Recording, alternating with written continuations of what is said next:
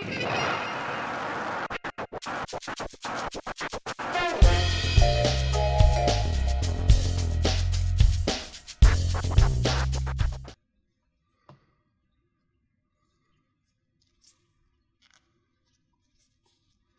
this here is my little red-eyed tree frog, if it will focus on it properly. There he is. Spends most of the day looking like that. Actually, I'm going to go in on that. Spends the entirety of the day looking exactly like this. They sleep during the day, they're very active at night. Let's see if I can't just nudge him awake. There he is. You see he's got those absolutely gorgeous red eyes, as the name suggests. And these beautiful little blue flanks as well. And that's how you know they're going to jump. They kind of lock on with their eyes, and then they kind of tilt. But yeah. Now, I'm wearing gloves because their skin is very sensitive. Generally speaking, it's not a good idea to handle these guys at all, to be honest with you. They don't enjoy it, it's not great fun, and you can cause them some harm, but the occasional handling just to make sure that they're doing alright is fine. Isn't he pretty? As I said, I can't in all honesty recommend red-eyed tree frogs to beginners.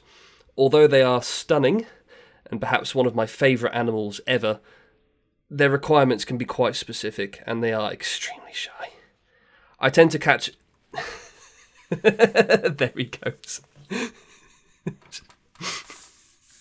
Oh no. Right, come here, buddy. I know you're not part of the light.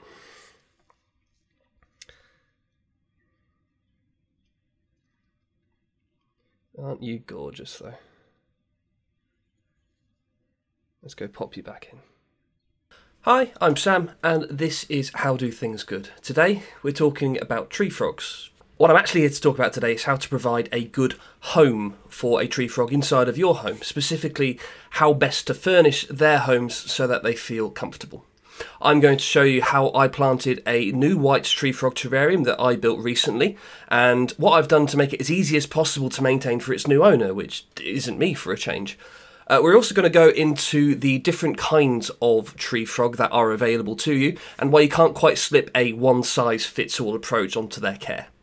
Now let's get started. Now I, like most millennials, spend an inordinate amount of time milling around on sites like Instagram.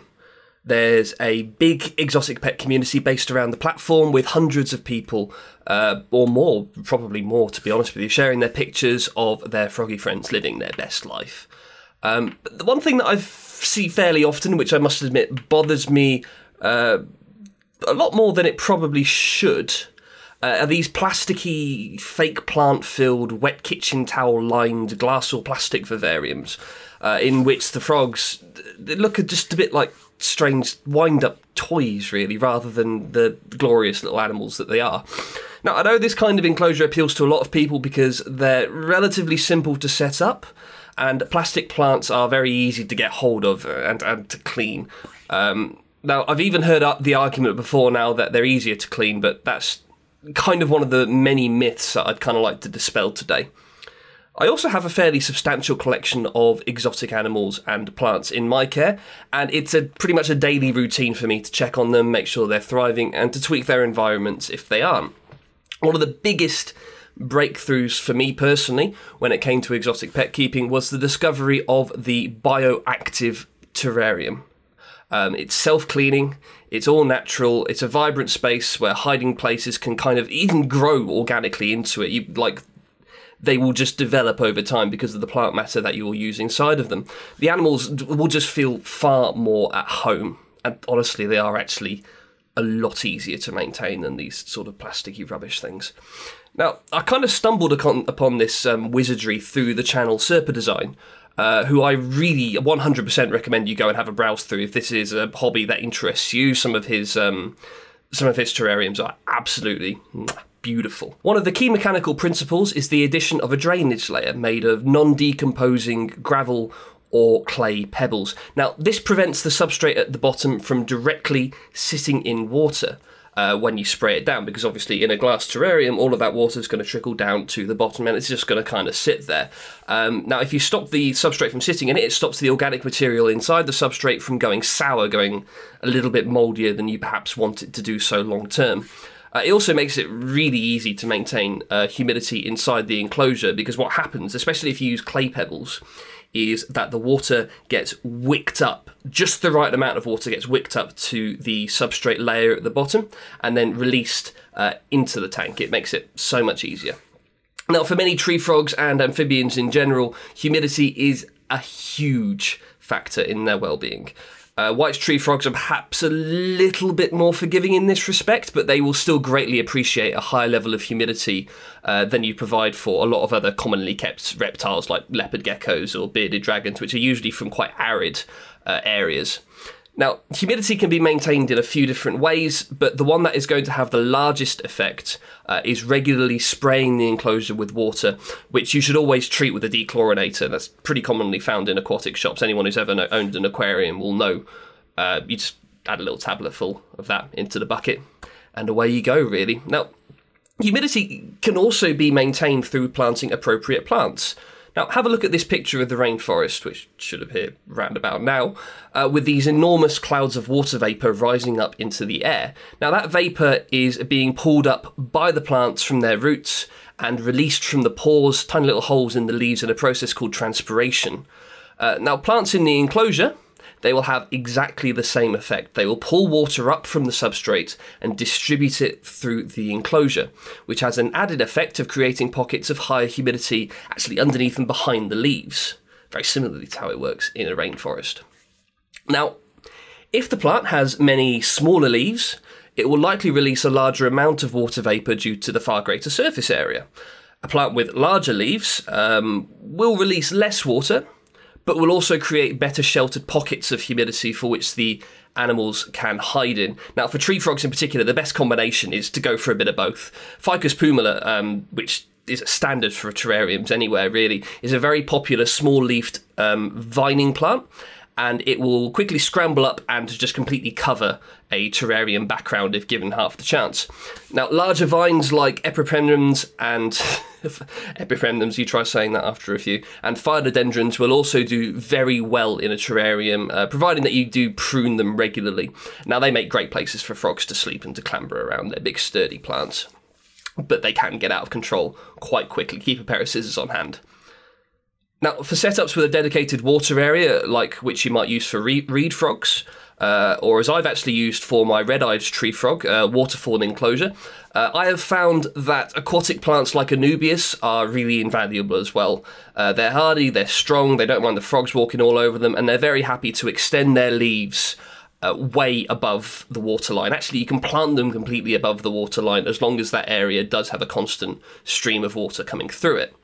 Now, make sure that your plants are pet safe before adding them in, though. Now, certain plants will exude poisonous saps or might be covered in spines, which the frogs will have a hard time avoiding while leaping.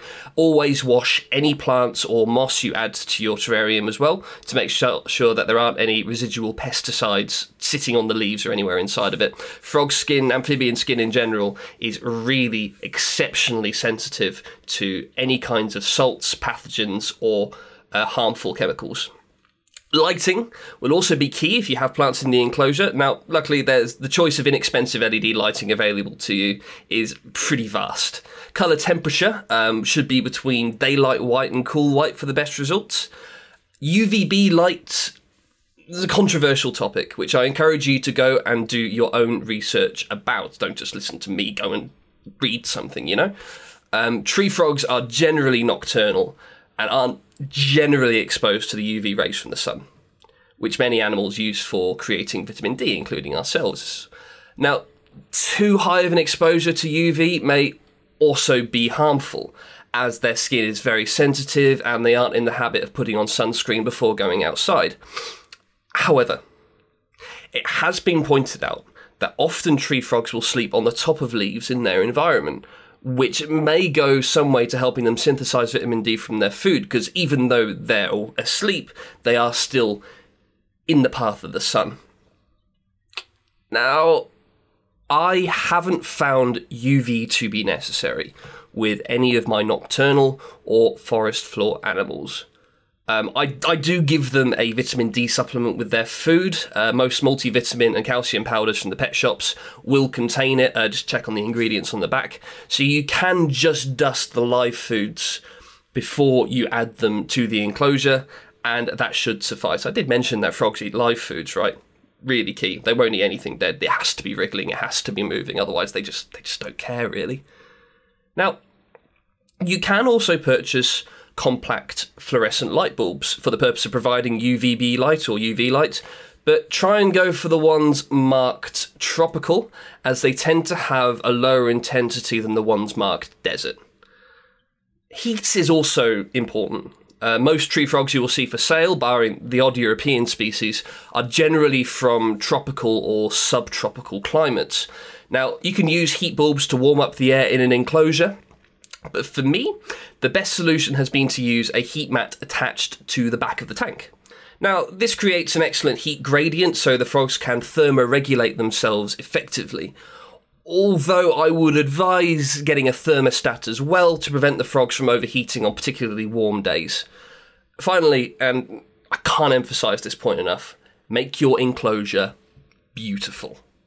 A good selection of plants attractively arrayed around some hardscaped logs and stones with little bits of moss peeking out will really elevate your enclosure from just a place where your frogs live to an artwork unto itself. Now, you've got to give all the plants a bit of a trim every few weeks or so, just to keep them in a thriving kind of state. And it will also help you keep track of where your frogs like to hide and where you might need to make changes to your maintenance routines. Beautiful enclosures will draw your attention far more often than bits of rock with paper towels and plastic plants. The more attention, the better. It's kind of a psychological thing. Now, just one small thing as well. With plants, if you've got them inside the enclosure and you're going in and giving them a trim, what you should also have inside the enclosure are two little things. They are springtails and woodlice of some variation.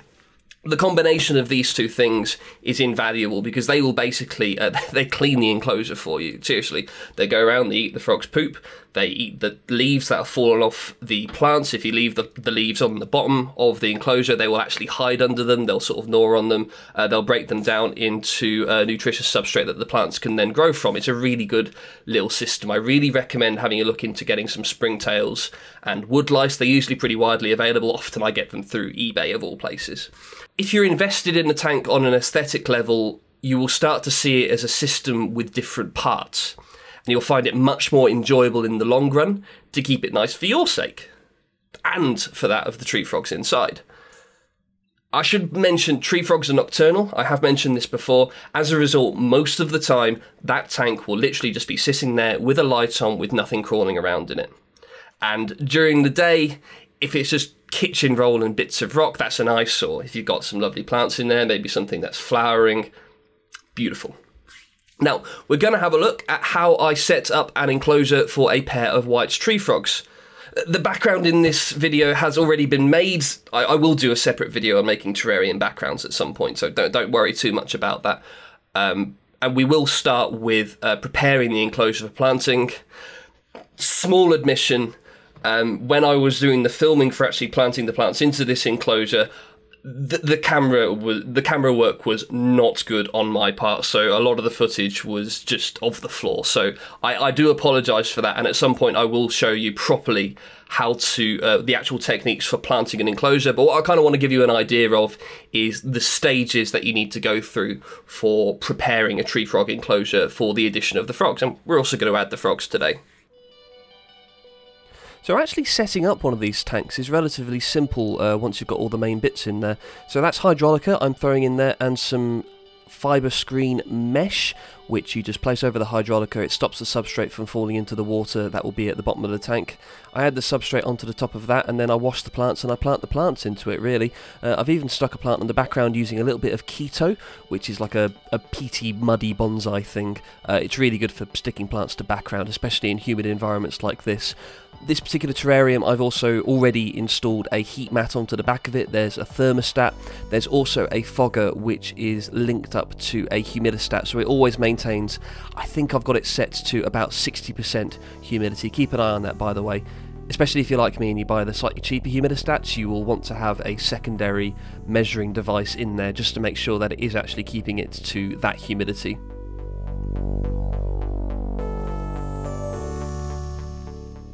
So moss is obviously a really good feature on the bottom of it. It just kind of like brings everything together and makes it look a little bit more like a forest floor. I've thrown in some springtails there, and here are some woodlice that I'm going to be adding in as well. These are Armadillidium klugii. They're really helpful just for breaking down any of the leaf matter, any of the froggy waste. And the springtails just make a wonderful cleaning solution. Means you never have to clean the cage pretty much. They also help to keep down mould outbreaks, which is extremely helpful.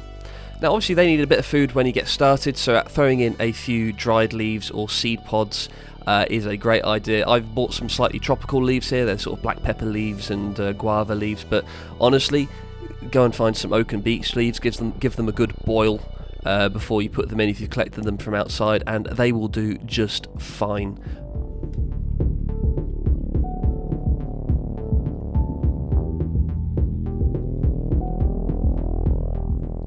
So just a word on the lighting in here. The lighting that I've used is an Exoterra canopy light. They fit any sort of terrarium like this. I haven't used an Exoterra terrarium here. This is one from Swell Reptiles, which is kind of a build-it-yourself one, a flat-packed one. But anyway, the lighting is one UVB bulb and one LED bulb. Usually I wouldn't use UVB, but on the background I have included some glow-in-the-dark stones, and UVB really helps to charge them up during the day, giving a wonderful blue glow at light. Here's the frogs, 2 white tree frogs. You notice that the one on the right looks a little thin. Now, I can assure you that a few weeks later, he was eating just as well as the other one was, and they are both looking incredibly chubby at this point. And just to give a bit of a close-up of the terrarium here as well, I have actually put a water bowl down on the bottom. Water bowl's really kind of key for any kind of frog, really. Just make sure that it's not too deep, that things like tree frogs do drown in them.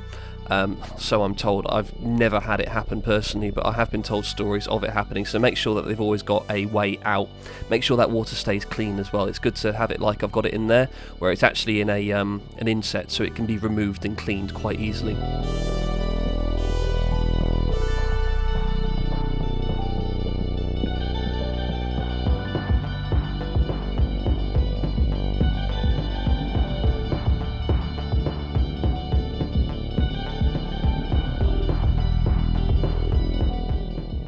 There goes the first one, and the second one just needed a little bit of encouragement with the back of my finger.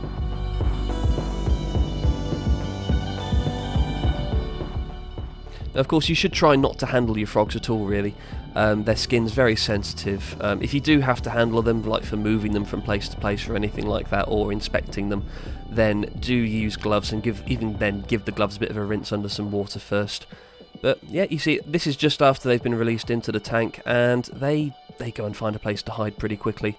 Don't go disturbing them too much in the first few days. You want them to feel safe, and you want them to be able to find those spots where they think you can't see them. But yeah, that's the full transformation. So here I'm going to show you how I kitted out my red-eyed tree frog terrarium.